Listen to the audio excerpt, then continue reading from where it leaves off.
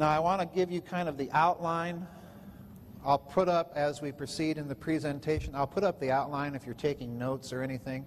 You can kind of follow along where I'm at in the presentation. This is the overview of the entire presentation, and it's basically divided into 6 parts. I'm going to kind of, in the first 3 major sections, I will be talking about kind of the context in which to view the bell itself. And that context is very important, particularly when we get to the 3rd one, because as I'm going to show you, Nazism survived the war.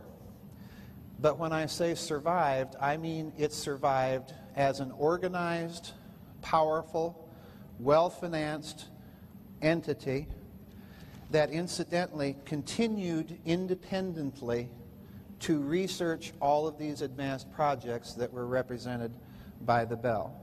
Now that's quite a whopper, and I realize it may be difficult to swallow, but I'm going to be presenting evidence. Then, of course, the middle section of the program will be doing the bell itself, what it was, kind of the physics involved. And then in these last 2 points, we're going to be talking about what I call the rodents at the other end of the rat lines. Because you've probably all heard the stories about how the United States, the Vatican, to a certain extent the British, helped a lot of these Nazis escape Europe and gave them new identities and located them in their own countries. But there's one country in particular that's never talked about in this regard, and that's Argentina and Juan Perón. And so we're going to spend some time with him, because Argentina is a central player in the post-war Nazi story and in the post-war survival of this advanced technology and the continuing research that it's represented. And that brings us, of course, to the final little point that we're going to talk about, a fellow down in Argentina doing some very weird things. All right, so let's get started.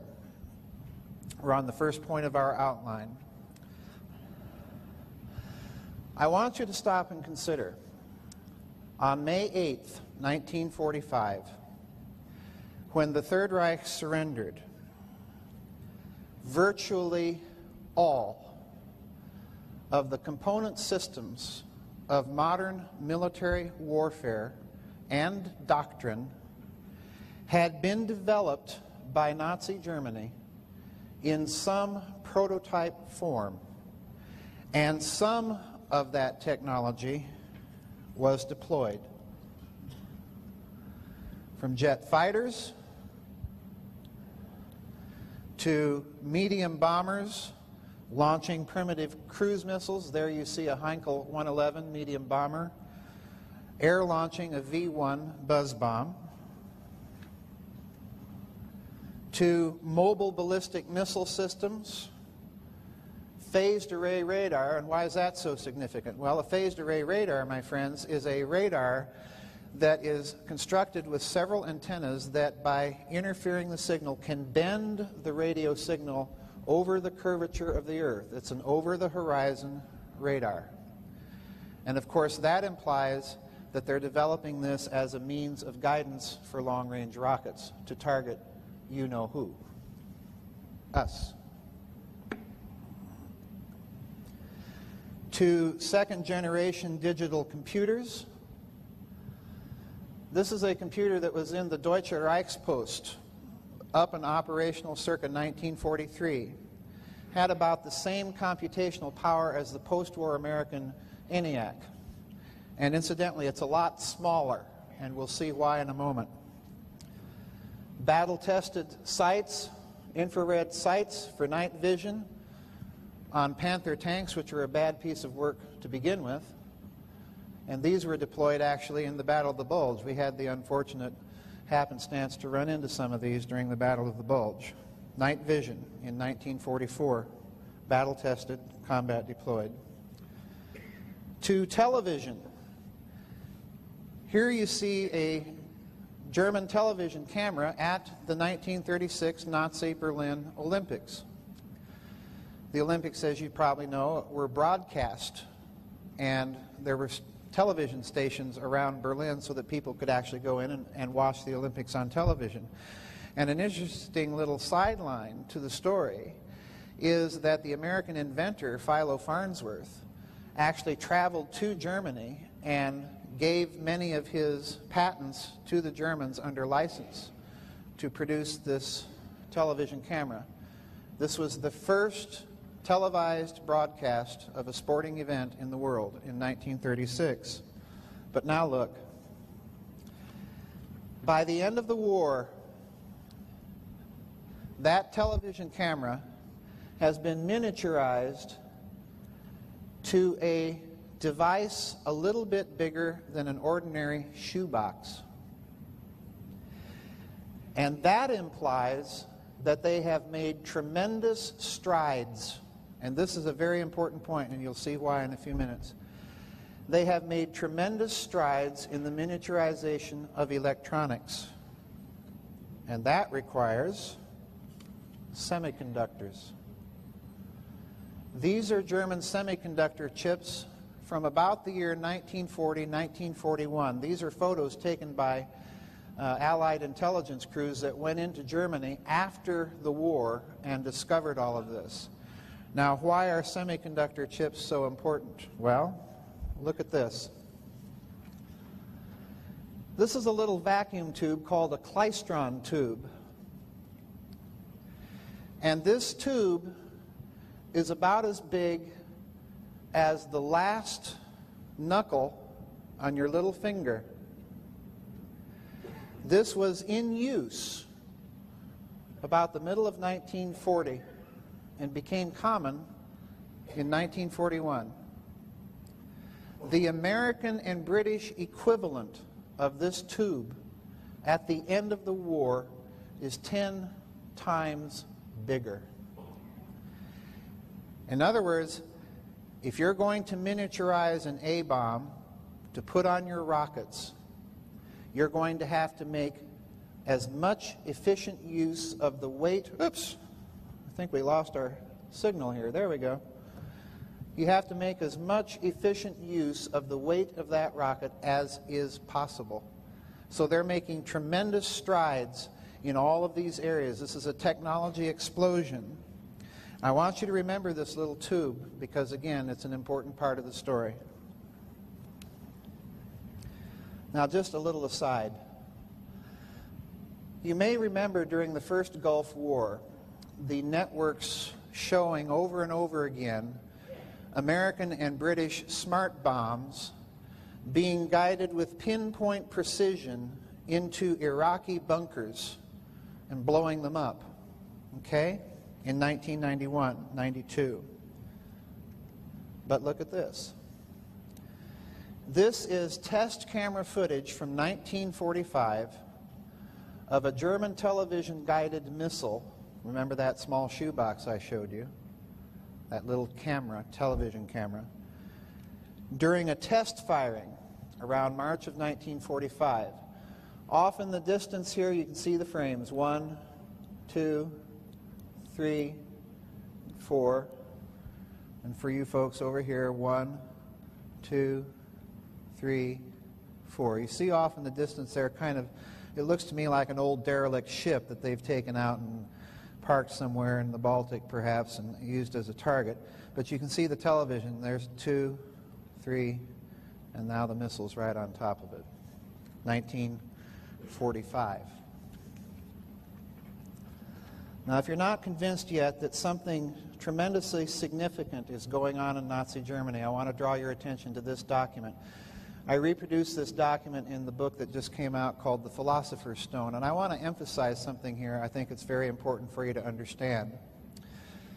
The signal event that kicks loose all of this documentation is German reunification from 1989 to 1982.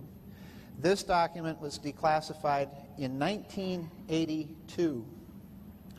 And what it is, if you look kind of closely at it, it's a memorandum. It's a talking point memorandum, just like I'm using up here for this presentation. And it's a memorandum that's been drawn up by a Luftwaffe scientist who's going to be making a report to some unnamed Luftwaffe field marshal. And down here, very bottom of the talking points here, you find out why it was declassified for so long, because it mentions the German word Kaskadenprinzip, or cascade principle. Why is that so significant? Well, because in 1944, when this document is dated, the term laser didn't exist. But the physics for it did.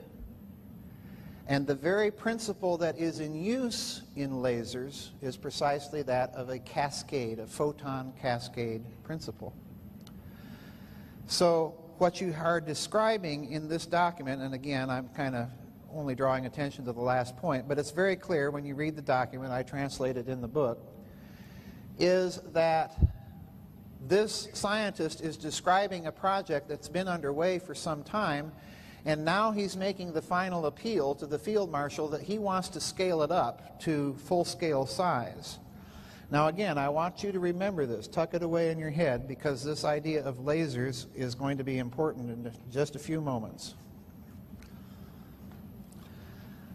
One German document that was captured by the Allies after the war, and no one knows what this really means, okay? One German document refers to something that they're calling optical telephony, okay? Now, the closest thing we have in modern technology that comes to this is, of course, fiber optics. And one of the essential keys to fiber optics in that technology tree, of course, is the development of lasers. So in other words, we have a Luftwaffe document talking about lasers. We have something talking about optical telephony. So what's the significance? Well, here's a set of nasty implications. Most of you, I'm sure, are familiar with Lieutenant Colonel Philip Corso's book, The Day After Roswell. And I want to quote, I'm going to read his quotation here directly from the book, page 4. Today, items such as lasers, integrated circuitry, fiber optics networks, accelerated particle beam devices, and even the Kevlar material in bulletproof vests are all commonplace. Yet, the seeds for all of them were found in the crash of the alien craft at Roswell. In those confusing hours after the discovery of the crashed Roswell alien craft, the Army determined that in the absence of any other information, it had to be extraterrestrial. Worse, the fact that this craft and other flying saucers had been surveilling our defensive installations and even seemed to evidence a technology we'd seen evidenced by the Nazis caused the military to assume these flying saucers had hostile intentions. And I've added the emphasis up there on the slides for you. Now look what we have. We have a claim of the absence of evidence when he himself has pointed a finger to Nazi Germany. So consider the specific list that I've just outlined for you. He mentions these 5 things as being recovered alien or extraterrestrial technology seeded into American industry. Lasers, integrated circuits, fiber optics, particle accelerators, and Kevlar. But look at what we found in the documents. We have a 1943-44 German Luftwaffe memorandum. And incidentally, we have some interesting things being said by the German scientists, atomic scientists, after the war at Farm Hall. And I'm going to kind of paraphrase these because these will be important points in a few moments. One of the scientists is wondering why the Allies were able to build the atom bomb so quickly, and he says to another one, well, how do you think they did it? And the fellow responds, his name is Fritz Wirtz. He responds, well, they take a bunch of material and they irradiate it with a particular wavelength. In other words, this is how the Allies were separating uranium, or so he thought. And all the other German scientists chime in and kind of drown him out because they suspect the British are recording them. Then another German scientist by the name of Paul Hartek chimes in and he says, "Oh, you don't need 10,000 men for that. You only need 10. I was amazed at what I saw at IG Farben." Now there is a technique developed about 1980 called laser isotope separation. And what it is precisely you beam a laser beam, a tunable laser of a particular wavelength at isotope material, and that kind of collects the isotope that you want on electrical plates. It's a very efficient way of making weapons-grade uranium.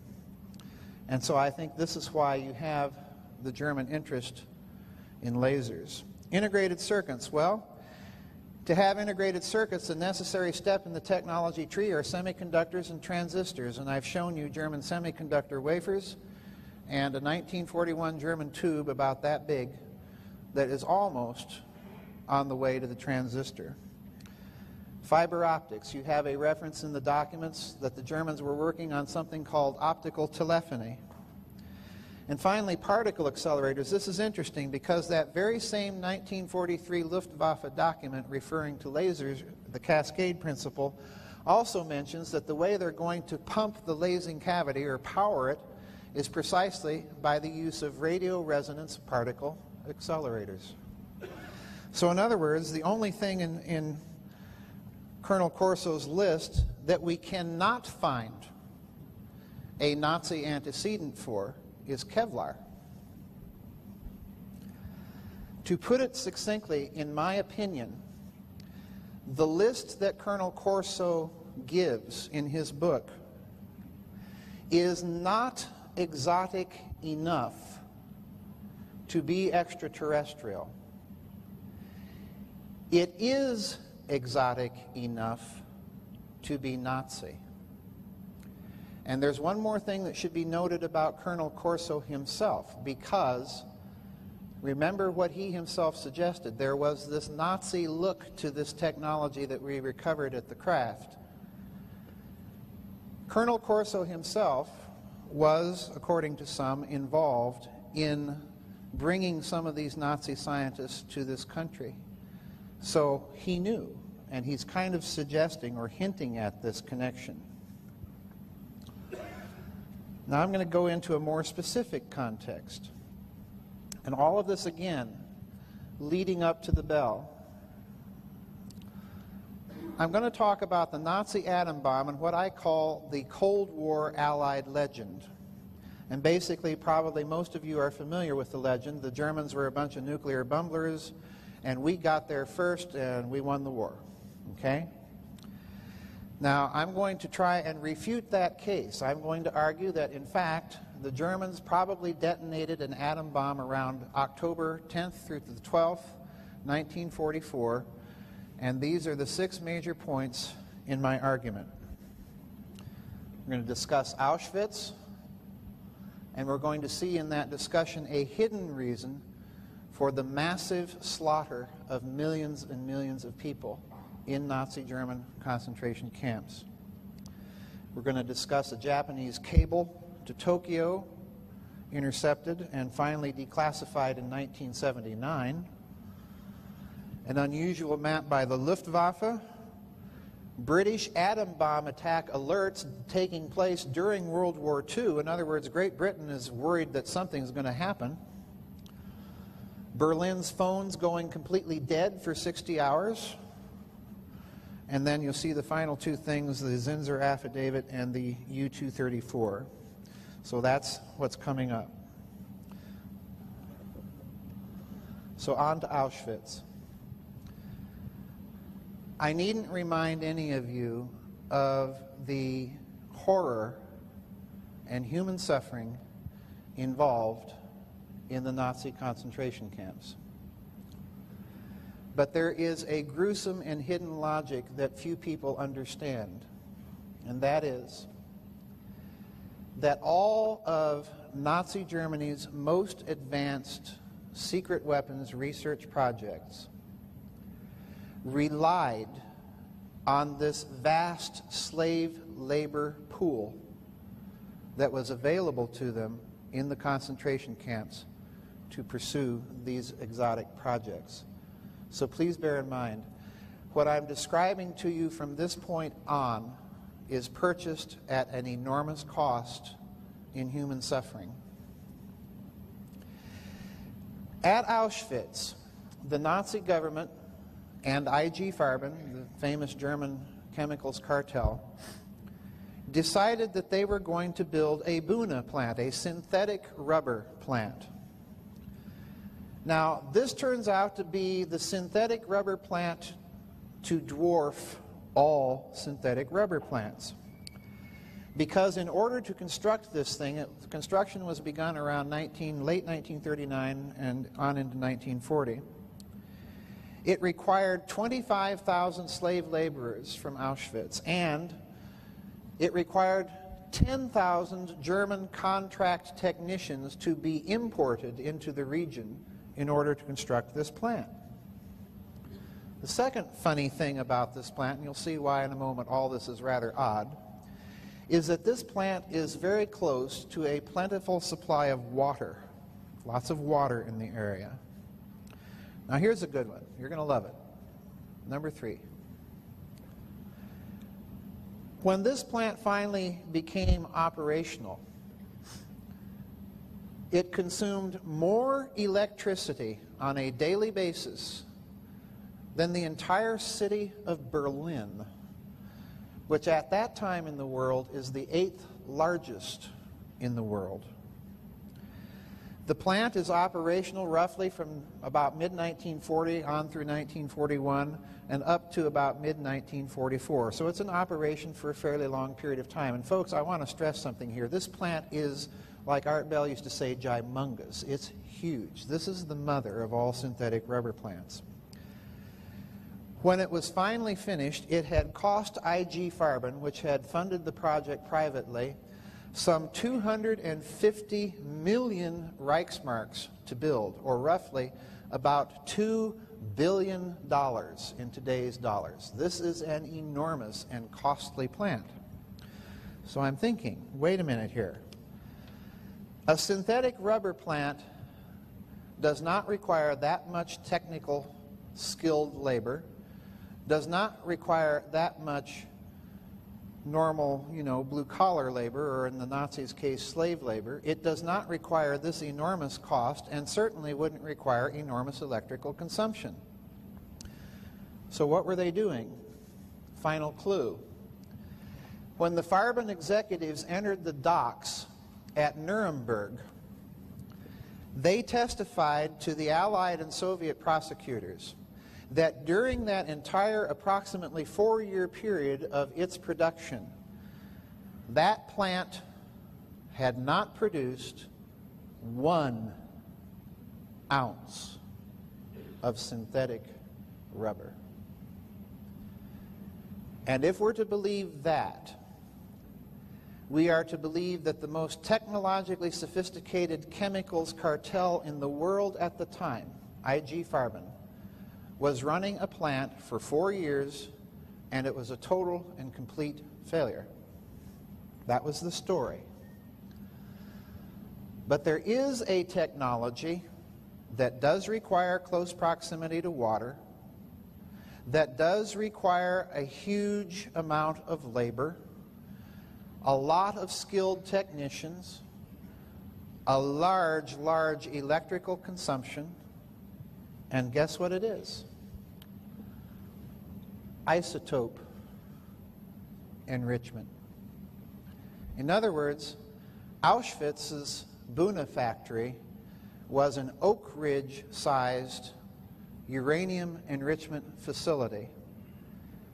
And it was built close to a concentration camp, much like we heard in the Gulf War, Saddam Hussein placing his secret weapons facilities near hospitals or schools so that we wouldn't bomb them. So there's your grisly logic. What technology were they using there? They were probably using centrifuges, thermal diffusion, all of which technologies the Germans had, and then again laser isotope enrichment. So that's the first little clue that something is wrong with the Allied legend about American and British superiority in nuclear engineering. There's a second problem, and that's this 1943 Japanese military attache's cable to Tokyo that was declassified in 1979. In 1943, the Japanese military attaché in Stockholm, Sweden, cables Tokyo, and I reproduced this document in Reich of the Black Sun. I'm just kind of summarizing it here.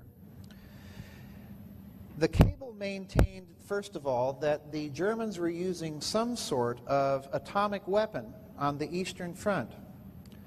And consider the implications of that. Well, if the Germans had the bomb, why didn't they use it? Well, counter-argument. If they had the bomb, they're more likely to use it on their ideological enemies, the communists, than they were on the Western Allies. And incidentally, if you know anything about the vast scale of slaughter that the Wehrmacht inflicted on Soviet Russia, it's way out of proportion to what normal military operational demands should be. Something else is going on the Eastern Front. Secondly, the cable maintains that the Germans were using it precisely in battles in the Crimean Peninsula in 1942 and later at Kursk in 1943.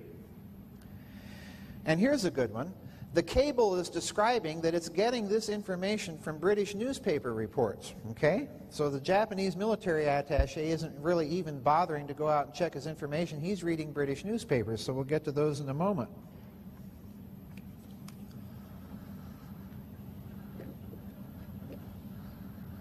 Now, what are the implications? First of all, if true, Nazi Germany is enriching uranium on a massive scale and to an extraordinary degree and getting a 2 years head start on the United States. Secondly, if the Japanese cable is to be believed, they had also stockpiled some sort of crude atomic weapon rather quickly. And there's another point I should mention. That's up here in number 6, up here. And that is that the cable makes it very clear that these weapons are being delivered by conventional but very large artillery shells. And again, that implies that they're miniaturizing this technology to a great degree. Boosted fission, ultra-pure isotopes, and so on and so forth. And again, that takes us back to laser isotopes. But all of this implies that they are dealing with a very advanced, sophisticated enrichment technology and that it's a very, very large project and that some of that technology is precisely laser isotope enrichment. Now you'll love this. Take a good look. This is a 1943 Supreme Command of the Luftwaffe map, a study that is being drawn up for the Luftwaffe in 1943. What you see pictured is Lower Manhattan Island. You see circles drawn on Lower Manhattan Island and a cone above it, which represents the inner circle, the circle of primary blast damage, the second circle, the circle of secondary blast damage, the outer circle, the circle of primary heat damage from an atomic bomb attack on New York City of approximately 15 to 17 kilotons, which incidentally, coincidentally, is about the same yield as the Little Boy bomb, which we never tested and dropped on Hiroshima.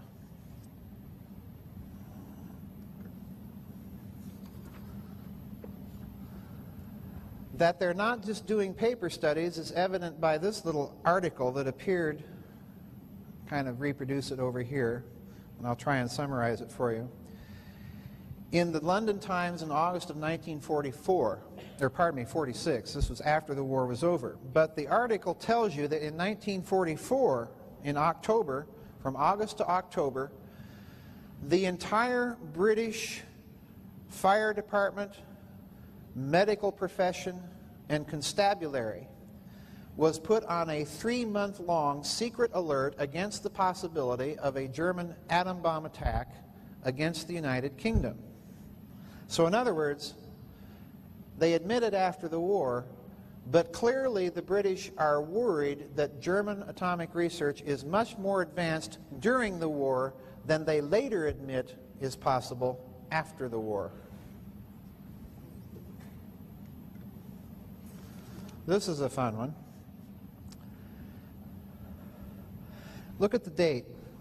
Wednesday, October 11th, 1944. So in other words, this little article that appears in 1944 in the London Daily Mail during the time period of that secret British alert against an atomic bomb attack tells you that for some reason that the Allies cannot figure out, the entire phone system of Berlin went dead for 60 hours. Now we know now what we didn't know then, that in the presence of a massive atomic blast, an electromagnetic pulse will turn off and in some cases fry electrical equipment. And the problem here with Berlin, you see, is that the phone system in Berlin was laid in underground trunk lines that were very shallow underground, 6 or 8 inches, around the city of Berlin. So they weren't even above ground. So in other words, whatever took these out had to be very, very powerful. And it's during this period of the bomb alert. And we do not know of any coup attempt against the Nazi government during the same period of time. So everything thus far is pointing to an actual atomic bomb test. But now here's the nail in the coffin. This document was declassified by the Clinton administration in 1992, after German reunification. It had remained secret for that long. It's called the Zinsser Affidavit. And in it, a German test pilot is describing for his American interrogators what he saw as he was flying his Heinkel bomber out over the Baltic Sea during the time period of October 9th through the 11th, 1944. And I've got to read this to you. And you'll see why we kept it classified for so long. Quote, "In the beginning of October 1944, I flew from Ludwigslust about 12 to 15 kilometers from an atomic bomb test station when I noticed a strong, bright illumination of the whole atmosphere lasting about 2 seconds. The clearly visible pressure wave escaped the approaching and following cloud formed by the explosion. This wave had a diameter of about 1 kilometer. In other words, this ain't no ordinary bomb. When it became visible, and now listen to this, and the color of the cloud changed frequently. It became dotted after a short period of darkness with all sorts of light spots, which were in contrast to normal explosions of a pale blue color. A cloud shaped like a mushroom with a turbulent billowing sections at about 7,000 meters altitude stood without any seeming connections over the spot where the explosion took place. Strong electrical disturbances and the impossibility to continue radio communication turned up." So in other words, Zinsser is describing in 1944, an event that he sees in 1944, a mushroom cloud of an atomic explosion complete with the continuing combustion of the nuclear material in the cloud as it ascends. Secondly, a blast and pressure wave of a radius commensurate with the explosion of a fission device. And finally, he describes the malfunctioning of his electrical equipment from electromagnetic pulse, and all of this at a time when the details, these types of details of atomic explosions really weren't all that popularly known. So in other words, with this affidavit, we have a corroboration for all of those reasons that the British were really carrying on these secret atomic bomb attack alerts. And I should add, the second point up here, we have corroborating testimony from an Italian officer who was sent as a witness on the ground by Mussolini's government to this very same test. And he describes the test taking place in the same area in or around the island of Rügen in the Baltic Sea. So we have, in other words, three independent sources, really. British newspaper articles, a German pilot, and an Italian officer. Plus, of course, we have that unusual so-called synthetic rubber plant at Auschwitz. Now, I want to point this out because many of you are probably familiar with Tom Cruise's recent movie about the bomb plot against Adolf Hitler on July 20th, 1944. This impending atomic bomb test, in my opinion, may have been the hidden motivation for these very traditionally minded German military officers to consider even attempting a coup against Adolf Hitler. Because on the one hand, if he gets this device and he weds it to his rockets, they know that he will use it. And secondly, they're thinking that this weapon may possibly give them some negotiating leverage with the Allies, who, of course, as you probably know from the story, these officers wanted to negotiate a peace. And, of course, the Allies had called for unconditional surrender. And if you've got an atomic bomb and they don't, of course, that price tag for a peace might have been considerably modified.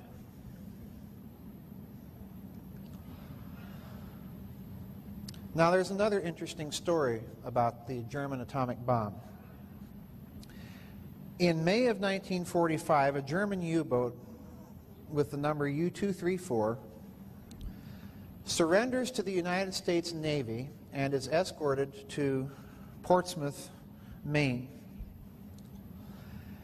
And its cargo consists of the following interesting things: 80 gold-lined cylinders of U-235 yellow cake. In other words, the last stage of enrichment of uranium before you metallicize it for fuel in an atomic bomb. And the gold is significant because when you're transporting highly enriched uranium, you don't put it in lead because lead is highly corrosive with uranium and it will corrupt the uranium. But gold will not. So this is a little indicator that the uranium on board this German U-boat that surrenders to us is highly enriched and therefore not the product of an incompetent nuclear program. Second item is equally interesting: infrared proximity fuses.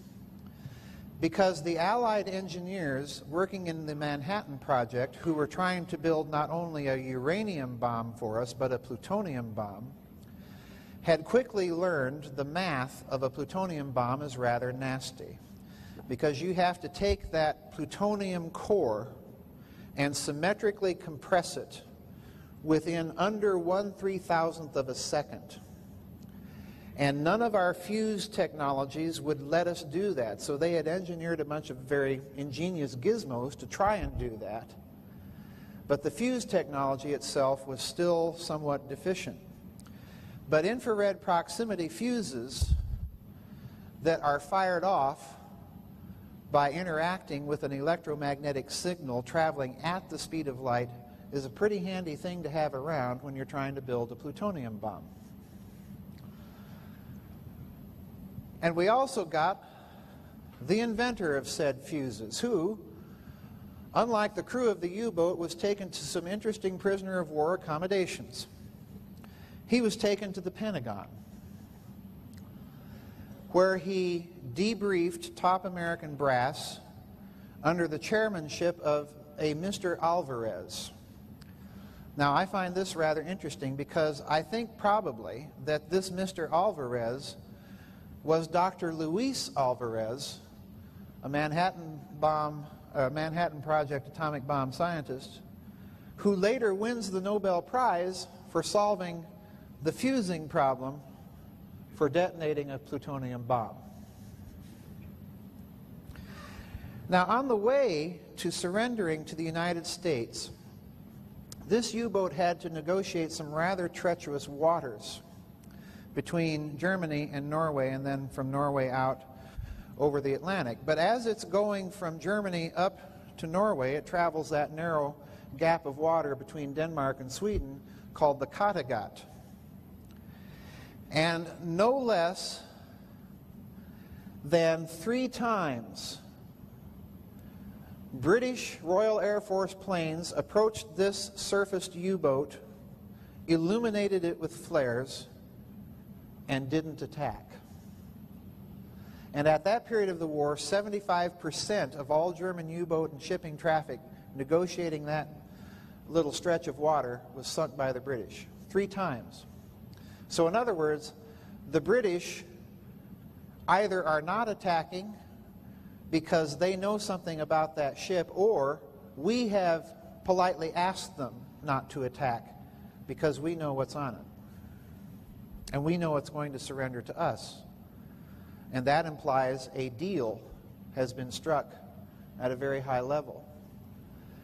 The U-boat goes to Norway, where all of a sudden it decides to depart Norway twice. And the reason is that it was getting one set of orders from Grand Admiral Karl Dönitz, who was the chief of German U-boat operations during the war, and it was getting an entirely different set of instructions directly from the Führer bunker in Berlin. And guess who controls all the communications in and out of the Führer bunker in Berlin? A nice guy that we're going to meet in a few minutes by the name of Martin Bormann. Okay? The second time that it departs Norway under orders from the Führer bunker, it goes back to Germany, to Hamburg, and I argue the case in the book, The Nazi International. I strongly believe it picked up some passengers in Hamburg. Then it traveled out over the North Atlantic, where in its logbooks were missing 12 days.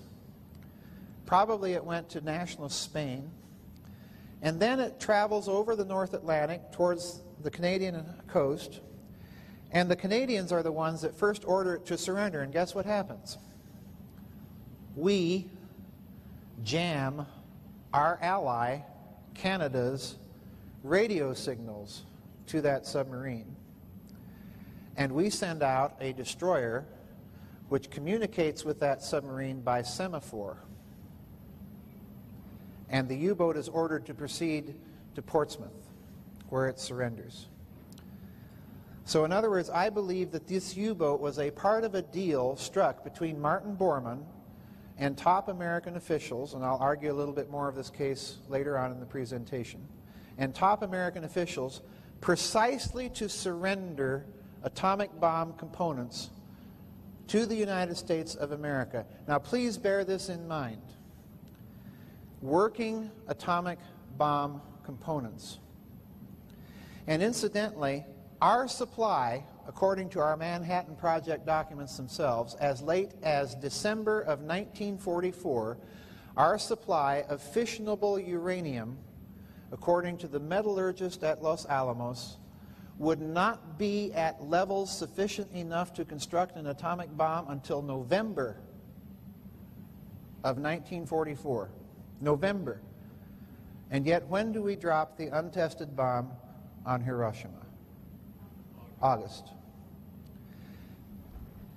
However, interestingly enough, another one of those wonderful coincidences, within 2 weeks of the surrender of this German U-boat, mysteriously, Oak Ridge's output of enriched uranium doubles.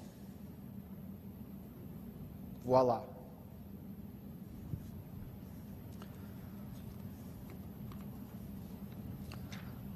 Now,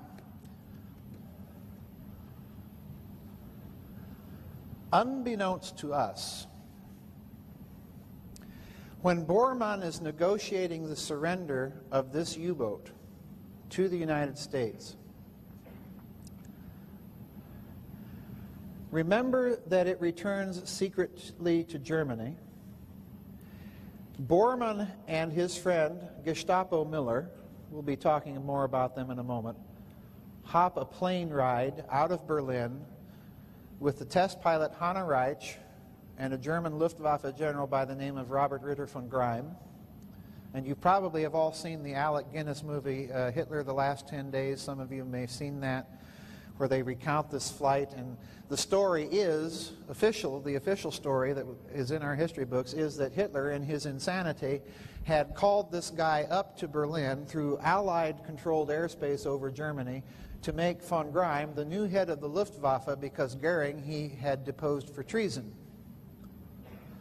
But what they don't tell you in the official history is that when Hanna Reich and General von Greim were flying out of Berlin in their little airplane on this makeshift runway on the Siegesallee, that they barely cleared the Brandenburg Gate. In other words, they're carrying extra weight. Idem est, passengers. Okay? And the reason I say that is because Stalin, in one of the rare moments in his life that he was probably telling the truth, he confided to Harry Hopkins at Potsdam after the end of the war in Europe that it was his belief and his intelligence that Bormann and at least one other man had made it out of Germany by plane from Berlin and U-boat from Hamburg. So the scenario as I reconstruct it is, look what happened. Bormann surrenders via a secret deal with the United States of America all these atomic bomb components to us. We, in turn, order the British, don't attack that U-boat. It'll be traveling on the surface at night. Illuminate it by flares, make sure it's the right U-boat, let it through. But unbeknownst to us, Bormann being Bormann, I mean, when you think of Bormann, think of Dick Cheney. Think of Dick Cheney without the warmth and charm.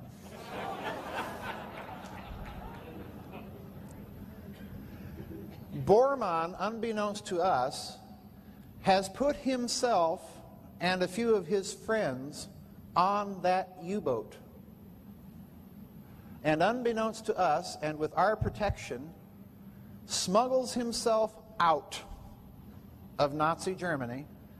And for that missing 12 days, the U-234 drops him and his friends off in Nazi-friendly nationalist Spain. And as we're going to see a little later, they make it from there elsewhere. Now there's a final mystery I want to mention here very briefly. At the end of the war, our experts discovered that when we went in and examined the stocks of enriched uranium in Nazi Germany, please follow me here, there were about 600 tons of missing enriched uranium to various degrees of purity. Tons. Refined, enriched, to whatever degree of purity. This means, my friends, that Nazi Germany's uranium enrichment program was massive. And it was very competent and very hidden. Because the gruesome logic, once again, is all of this is being done by concentration camp expendable slave labor. And we made the deal with the devil.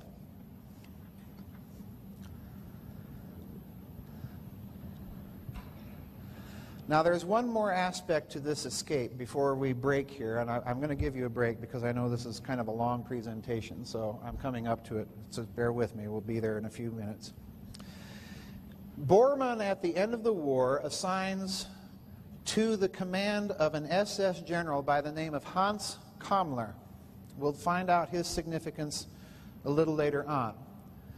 But he assigns to General Hans Kammler the last long-range airplane unit under the command of the Luftwaffe. It's called Kampfgeschwader, or KG-200.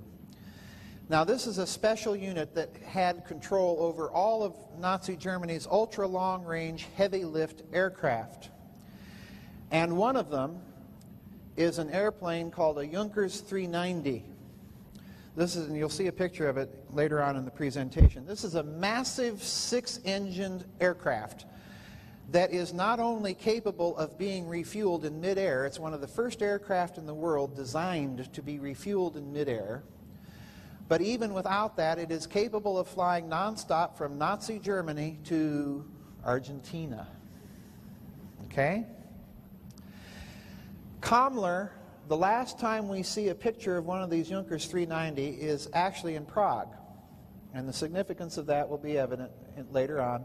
But the last flight plan of this Junkers 390 was probably from around Oppeln to Prague, back to Oppeln, up to Bodo in Norway, down to Spain, and then Argentina. So please, again, bear that in mind. I'm laying out this case, I know, slowly and detail by detail, but this is important. Because when you look at what Bormann is doing at the end of the war, he is making absolutely sure that the United States and the Western Allied Bloc and the Soviet Union and the Eastern Communist Bloc are getting roughly an equal division of the spoils. In other words, it is the Nazis who are controlling who goes where and gets what. And part of that deal with the United States is we're giving you atom bomb fissionable fuel, infrared proximity fuses, and to the Soviet Union, we're giving the guy that came up with some of our fancy enrichment technology. Ain't that neat? Okay? So in other words, it's an almost equal division of the spoils. In other words, we're being set up during the war for a long period of stalemate after the war. Now, I want to go to final few slides before the break. There are 3 men that escaped Nazi Germany, 2 of them on that U-boat and 1 of them on that Junkers 390. And the 3 men are Martin Bormann, head of the Nazi Party, Heinrich Müller, the actual head of the Gestapo, and an SS general that we don't know anything about yet by the name of Hans Kammler. Now, I wrote in my book, Secrets of the Unified Field, and I'm going to read this little quotation to you, the significance of what these 3 men represent. Bormann, Müller, and Kammler. It is an interesting and unholy trinity to contemplate, for in it one discerns the outlines of a very sinister shadow, the shadow of a post-war Nazi international beginning to emerge. Consider, if there was to be a post-war Nazi international continuing to develop its own secret projects, it would need lots of money and someone who knew how to handle it. Bormann. And let me break for a minute. To show you what a financial wheeler-dealer Bormann was, by 1939, he had control of the personal finances of Adolf Hitler, Eva Braun, Hermann Goering, and Heinrich Himmler. And in order to make his beloved Führer a little more money, he found a loophole in German law, so he forced the German Reichspost, the postal service, to pay Hitler a royalty on each and every postage stamp sold in Nazi Germany. That made Hitler a tidy little chunk of money by the end of the war. This man is a real wheeler dealer. Again, Dick Cheney without the warmth and charm. It would need lots of security and someone who knew how to run it. Miller. And, here's Kammler now, it would need lots of engineering expertise and management experience in coordinating large projects and keeping them secret. Kammler. And they would need a suitably advanced project to work on within the limits imposed by post-war circumstances. Large uranium enrichment plants for A-bombs were out, as were large and very visible rocket gantries. Something truly sensational, which would not require large physical plants other than large power supplies, and which could pay much larger dividends than any of the other above alternatives was needed. The bell. So, here is a second implication. And this is the last slide before the break, so we're coming up. If Nazi Germany was researching all these discrete areas of physics and applied technologies, including the atomic bomb, and incidentally, I didn't even talk about thermonuclear fusion, throw that in there, each of which requires a precise theoretical and applied knowledge of physics,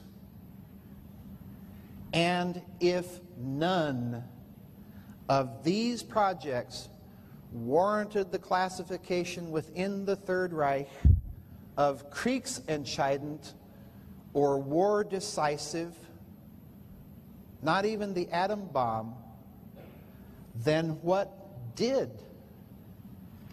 And the answer, of course, is the Nazi bell. And so we'll break for about 10 minutes, and then I'll give you the really bad news.